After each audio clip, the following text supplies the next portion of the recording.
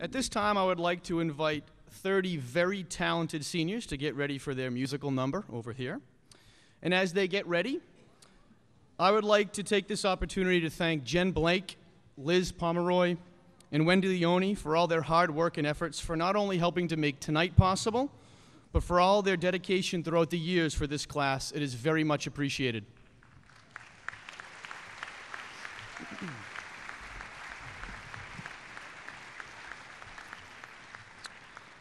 So as this large group gets ready to perform their musical number, I would like to invite up our senior speaker that was selected by not only staff but students to address you before the musical selection. It's Nick Pontes.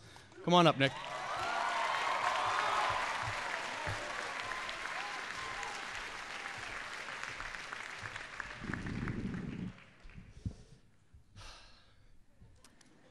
I am Pontes.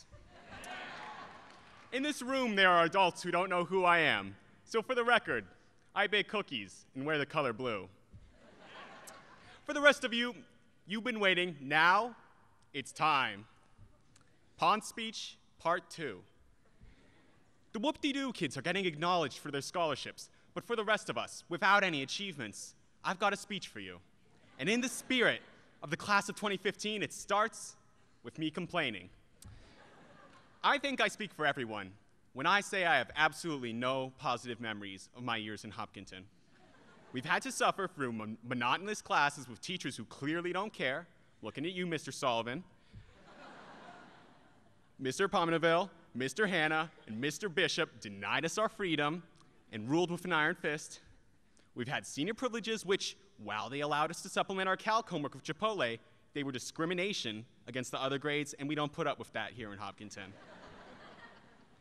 Parents, this ought to show how agonizing growing up in Hopkinton has really been. But don't forget, you did this to us. Class of 2015, we don't have to put up with this anymore.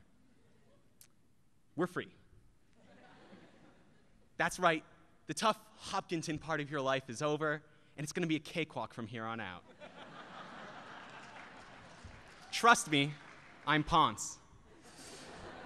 Look, despite what you all hope, I'm not allowed to talk forever, and I do have a very specific agenda in mind.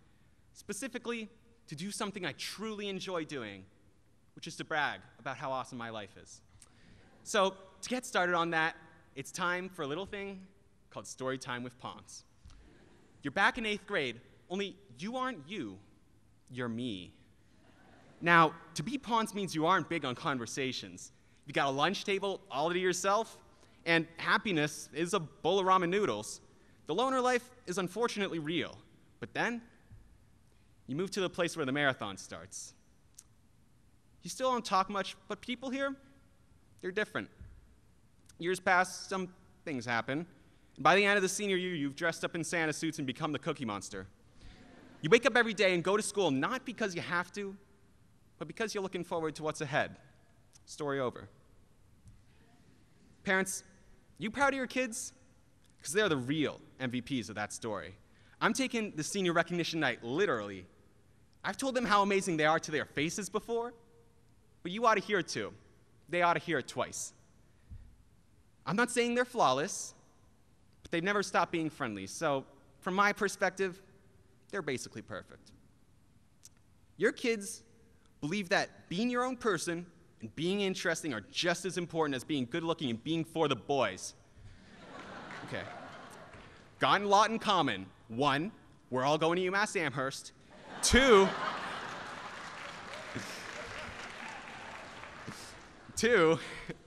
we're all sleep-deprived. And you know why that is? It's because we recognize that sleep deprivation is for winners. With 6 hours of sleep comes tons of extra time for ambition, which is promptly used to watch Parks and Rec on Netflix. But that's besides the point. Class of 2015, every single page of homework you've done since preschool has been building up to this Friday. My friends, we've reached the end of an era. Never forget, you are unique, just like everybody else. You won the genetic lottery by getting to grow up in Hopkinton, but your fortune doesn't even end there. I mean, you get to make the future. I mean, we already live in a world where there's this magical little box in your pocket that contains most of the world knowledge and also allows you to Snapchat right before you play Flappy Bird. So can you even imagine what the future is like? Your kids might not have to take TDA because your car drives itself. Diseases are getting cured, robots are becoming smarter than Shanker, and you will be able to 3D print waffles. So anyways, we all get to be grateful about life. And I guess that's what this speech was really meant to be about. Whether you're looking back at your life in Hopkinton, or you're looking at what's coming ahead, we've all got things in common we gotta be thankful for. I'm not saying the past was perfect for any of us. The future won't be either, I guarantee it. But both have a whole lot going for them. This is the last time I'll get to talk to you for a very long time, till grad parties this Saturday. But one last heartfelt thank you. I don't know if I can put into words how grateful I am for the bond I share with you all, but I'll try. We are no strangers to love. You know the rules, and so do I. I'm never gonna give you up, never gonna let you down, never gonna run around and desert you, never gonna make you cry, never gonna say goodbye, never gonna tell a lie and hurt you. I think that covers it. All right.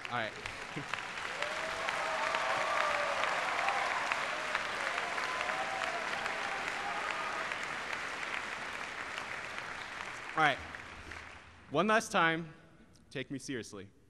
So, my life is what it is today because of you. And no amount of cookies or speeches or praise could possibly make us even. So there you go, guys. Welcome to the future. My name is Nick Pontes. I love you all, and have a nice day.